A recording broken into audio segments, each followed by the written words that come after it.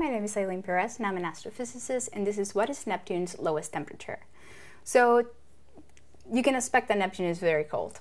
Neptune is the 8th planet from the Sun, and it's very, very far away, so the temperatures get frigid cold.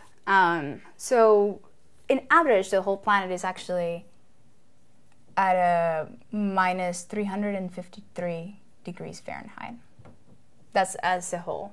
Now, at the surface of the planet, and by surface I don't mean that there is an actual physical boundary. I mean it's where we define the pressure to be the same pressure as the sea level here on Earth.